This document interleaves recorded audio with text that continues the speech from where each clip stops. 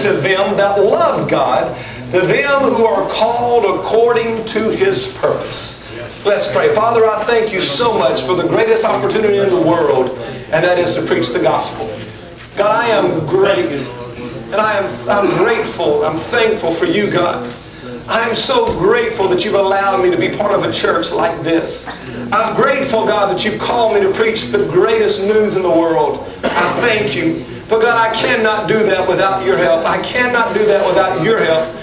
Your anointing, God, I want my words to be words that will prick hearts, and that only happens if they're anointed. So turn my mouth of clay to a mouth of stone, and turn it to a mouth of bread, God, that I can feed this congregation. Allow me, God, to speak with clear words and clear thoughts. I ask You, God, for an anointing that will break every bondage in this room. I rebuke the devil right now that wants to try to bind my thoughts. I rebuke the devil that wants to try to hinder this service.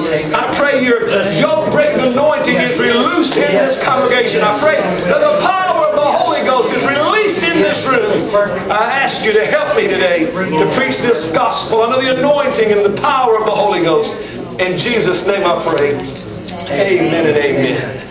This morning I want to encourage you with a very simple word, a word that I believe is, and I know it's very familiar, but I believe it's a word that is directed to us this morning by the Lord. Romans 8:28 is quoted, it's written in book covers, it's written in the back of yearbooks. You know, when you sign your name, people who go to church will write Romans 8:28 there. It's probably been under eye patches on Tim Tebow's eyes. But do we really understand the meaning? We can put it on church signs, we can put it on bumper stickers, but do we really understand the true meaning? Do we comprehend what the Lord is saying? You see, in this room this morning, people are excited about all things work together. They get excited about the possibility of hope in their life. They get excited about knowing that everything's working out. They feel the celebration in the room. They feel the atmosphere change when everything's going to work out the way they need it to work out. But this morning, I want to give you some encouragement. I want to instruct you and I want to guide you, because there is true hope this morning. Amen. There is a way out this morning. There is true liberty and true freedom. There is a way out of depression and a way out of bondage and a way out of addiction. And that comes through Jesus Christ, the risen Lord. He is the only way to get to the Father. And there's so many people that says, oh, I want all things to work out. All things are going to be good. All things are going to be blessed. But only if you make a partnership with Him. And that's the underlying message throughout this entire theme this morning, is that it is one thing, partnership with Jesus Christ, then all things. Yeah. Amen. Yeah. All things, my life is blessed because of Him. My life is protected. He is my protector. Psalms 121 verse 7 and 8, the Lord shall preserve thee from all evil. He shall preserve thy soul. The Lord shall preserve thy going out and thy coming in from this time forth and even forevermore. Listen, you need to know, when I make a partnership with Him, I trust all things are going to work out, because now I'm in a partnership, but I'm also protected. Amen. And I am encouraged this morning that whatever I submit to Him, He's able to keep, He's able to preserve, but thank God He's able to keep me. God goes before me, He goes behind me, He's beside me. Everything in my life is working out because God, Jehovah, the Creator of the universe, is my God. And because of that, listen, if you really want deliverance in your life, you first give your life to Jesus Christ. Then He keeps you free from the sin that's in your life. Some of you came into this church this morning, you're bound by alcohol and drugs, and you're bound by pills, even though they've got a prescription written across the label. You're bound by the intake of prescription drugs, and you need to know, you want to really get free this morning? Here's what you do. You give your life to Jesus Christ. You surrender to Him. He keeps you.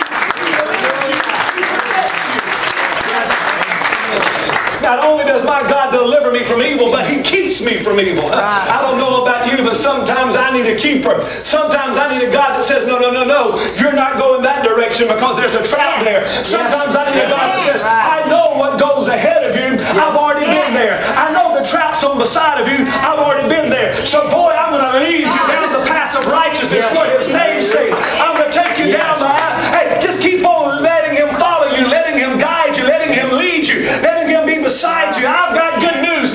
All things are going to work out because He is my protector. Thank God, I know all things are going to work out because He's Jehovah Jireh, my provider. He's not only is He my protector, but He's my provider. Philippians Corinthians chapter 4, verse 19, but my God. Everybody say, my God. You see, it all starts with partnership. It doesn't happen because you just show up one day. It's because He is your God. My God shall supply all your need according to the riches in glory by Christ Jesus. When I begin to partner with Jesus, He begins to provide for me. You see, some of you are expecting God to provide for you like He's your sugar daddy. You might have a sugar daddy on earth, and some of you just looked up when He's talking about sugar daddies. Listen, you got to understand, just because you got somebody that takes care of you on the earth and you don't deserve it, I don't believe God wants you to shack up with Him. He wants you to partner with Him. Oh, dear God, I'm going to hurt somebody's feelings now. I might as well just start over. You better understand, I know you might have a boyfriend. Oh, God, do I even want to go here, John? You help me. Listen, you're on the front row, and the front row's got to protect me when somebody starts throwing stuff, all right? In the earth, we have this mentality. We can live with somebody because they can help provide our needs. We find an attractive older man if you're a woman, or an attractive older woman when you're a man. Hey, they've already been successful. Let me move in with them. Let me live with them. Let me act like I love them so they can take care of all of my needs. Listen, God ain't going to be your little fantasy. God's not going to be something you can shack up with. He wants all your life. You're nothing in your life. Shout on that. That's all right. I didn't think you would dance on that point, but you need to know God is your provider. And He wants to be your partner. He wants to be your husband, not your adulterer. He wants to be your wife, not just your lover. He wants to be your everything. Stop using this excuse. Oh, well, He'll provide for me one day. He's not going to provide until you give Him your life. Well, God hasn't done anything for me yet. Why should I ever partner with Him? How do I know I love Him if I don't move in with Him? Oh, y'all are so quiet. It's this kind of stuff, Sister Helen, you and your neighbor there, y'all just hold hands, because listen, it's this kind of sermons I just smile. And I just smile and talk about the love of God. Because you got to understand something this morning. We are living in a world that believes it's all right to do anything you want to do. But I still have a Bible with strict commands. I have a Bible with strict holiness and strict righteousness. I know the devil tells you can live in society and be like him and still make it to heaven, but the Bible says there's only one way to get to the Father, and that's through Jesus Christ. Let me go ahead and step off the deep end, and the Bible says, without holiness, no man shall see God. It's still a way of holiness. God hasn't done anything. Why would I ever partner with Him? He won't do anything for you until you partner with Him. Amen. Just nod. I know some of you scared to say anything. Just nod. Pour down. Psalms 145 verse 15 and 16 says, the eyes of all wait upon Thee, and Thou givest them their meat. Everybody say, in due season. In due season. Thou openest Thy hand, and Thou satisfy the desires of every living thing. 3 John 1:2 says, beloved, I wish above all things that you may prosper and be in health, even as your soul prospers. See what I'm trying to tell you? God wants to provide for your needs, but it's based on the condition of your soul. It's based on your partnership. It's based on your relationship. If you want to be blessed, then get partnered with Him. Get healthy in Him. Get loved by Him and show your love to Him. Then you'll walk in the provision and the blessings of God. The eyes of all who love God wait on Him. And in due time, God's going to raise up the righteous. In due time, God's going to send you a blessing. Brother Chris, I don't see His provision. Brother Chris, I don't see how it's going to work. Well, you just keep your eyes on Him. Keep believing. Keep holding on to the faith. Keep seeing Him. Keep seeking Him. Keep praising Him. Sooner or later, God's going to send your blessing. You just don't give up in times of trouble. Don't give up in times of battles. All things work together for the good of them that love God and are called according to His purpose. Keep your eyes on Him. He's your protector and He's your provider. Amen. All my visitors are like, ooh, what have I got myself into? A church of God. A church of God. You might have saw that on the sign. We're Church of God, we're Pentecostal. That's what you got yourself into. Just hold on that. It's too late for you to leave now. We're all going to look at you when you walk out. Church of God, that's what we are. Church of God. Number 3, all things. Not only is God your protector, not only is He your provider, God is also your restorer. God still restores. He still brings life back together. He still brings pieces back from all the ends of the earth. Isaiah 58 verse 11. And the Lord shall guide thee continually. and satisfy your soul in drought, and make fat thy bones, and thou shalt be like a watered garden, and like a spring of water whose waters fail not. And they that shall be of thee shall build the old waste places. Thou shalt raise up the foundations of many generations, and thou shalt be called the repairer of the breach, the restorer of paths to dwell in. I know it appears in your life that things are dead. I know it appears in your life things are barren. I know it appears in your life that everything's messed up because of bad decisions you've made. Amen. I'll say that again. I know things in your life are messed up because of bad decisions you've made, and you're having to suffer the consequences of bad decisions. But I've got good news for you. God is a God that restores the soul. God is a God that puts the pieces back together. He restores broken dreams and broken relationships. He restores broken bad reputations. God is a God that restores the soul. Thank God. You might be broken and barren and dry now, but God is moving you out of a place of dryness and into a place where there's water.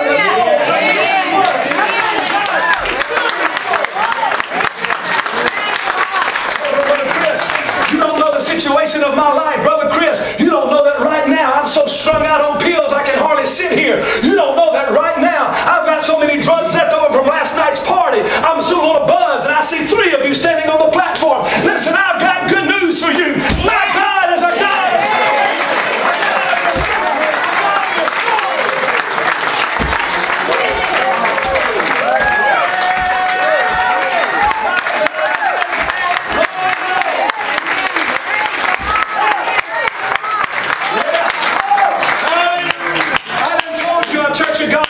Get my shout on because I feel God all the way down. I need to praise Him. I feel like I need to worship Him. Listen, if you're on the front row, just watch your toes. I'm about to do a Holy Ghost hoedown because I feel the power of God. You need to understand something right now. My God is a God that's still able to put broken pieces back together. I know in your life things are strewn all across the country. The puzzle pieces have been messed up and upside down, and you can't even find them. But God is slowly but surely gathering the pieces of the puzzle of your life and putting them all back together again. God is still the restorer of the soul. You're not lost and undone.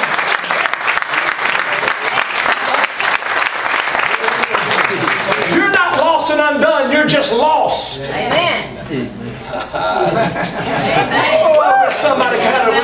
I believe if you had enough room, you'd stand up and shout right where you're at. When we get in the new church, we're going to have shouting room. I keep on sliding benches back, and y'all are sitting there with the bench up against your knees. Listen, in the new church, I'm going to give you a room that's going to be called shouting room. And when I start preaching good, you're going to stand up and dance right there in the middle of the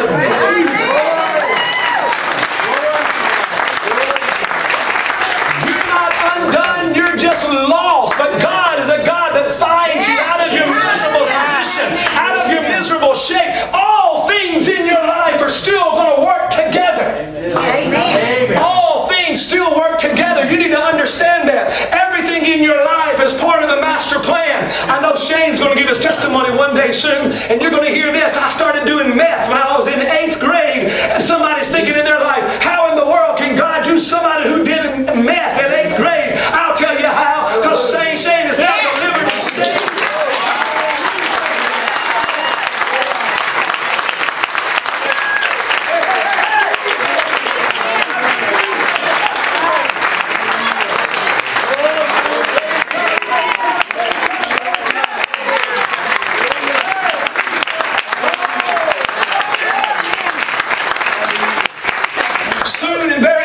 Start a drug rehabilitation program here, or some kind of Celebrate Recovery or something of that nature. And Shane will have a group of men strung out on drugs sitting around him saying, son, I know what you're in, I know what you've been through, but there's still purpose in your life. God still loves you, He still cares for you. It all works out. It all works out. I don't care what you're in, it all works out for your good. Amen. Trust God to work His plan. Trust God to partner with Him. Partner with Him. Give your life to Jesus Christ. Let Him set the plan of action in your life. Allow Him to fix your junk. Yes. Yes. He wants to bring those pieces back together. He wants to save you to the uttermost. He wants to do you what's right in your life. Yes, Psalms 27 verse 1 says, the Lord is my light He's my salvation. Whom shall I fear? The Lord is the strength of my life. Of whom shall I be afraid? Can I tell you this morning, He's still the light. He's still the salvation. I don't fear what man can do unto me, because the Lord is still my strength and my life. I will not be afraid of the enemy. I will not be afraid of the future. I will not be afraid of the altar, because my God is still God. Psalms 28 verse 7, the Lord is my strength and my shield. My heart trusts in Him, and I am helped. When are you helped? When you begin to partner with Him. When are you delivered? When you partner with Him.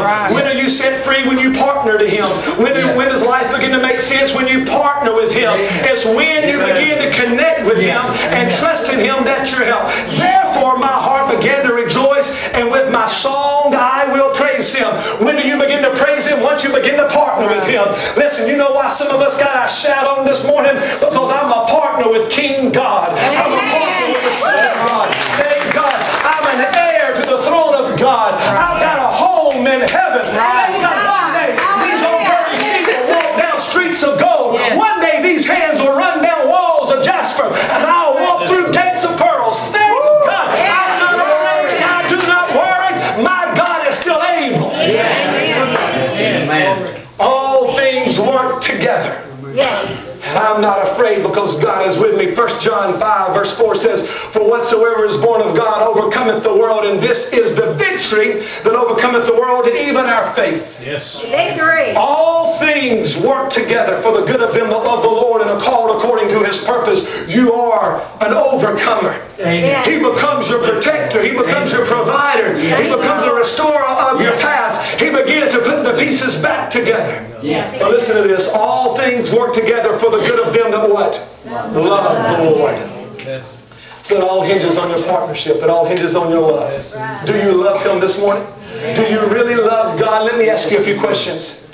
Do you love Him not only in your speech, but in your actions?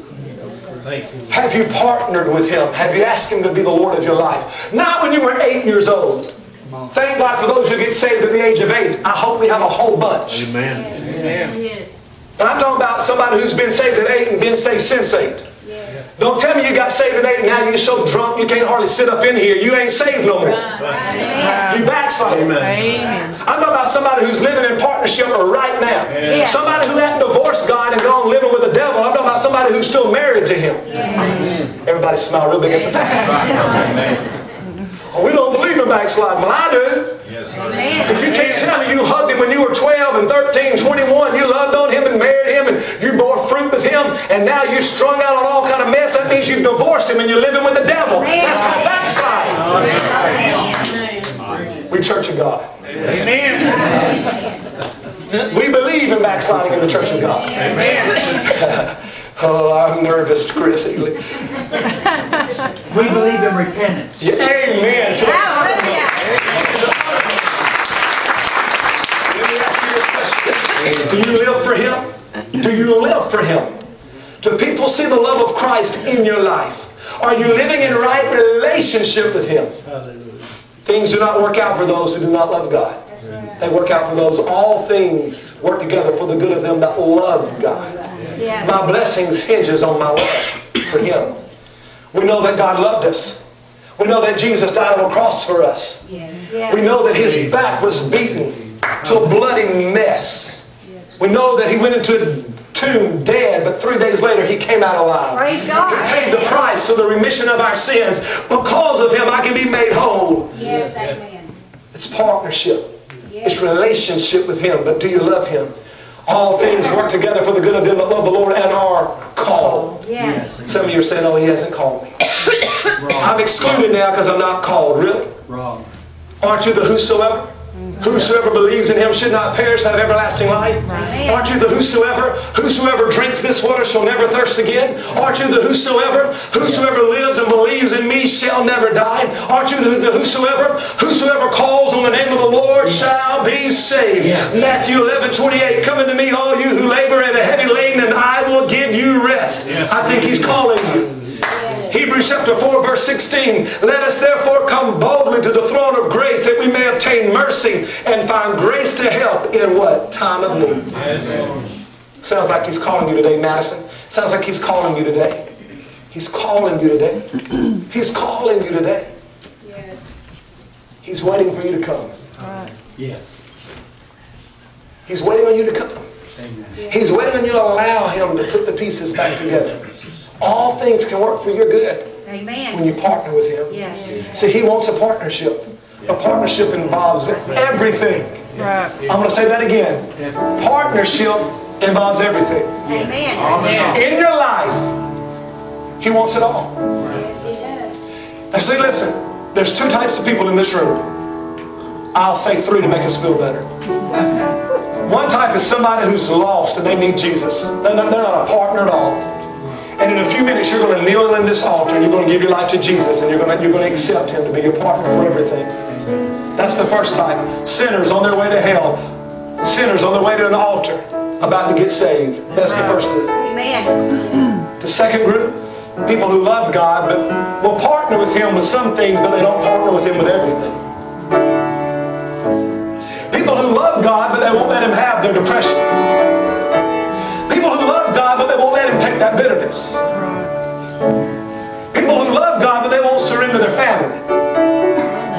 They love Him, they're saved, and they don't partner completely with Him. You need to come let Him have everything.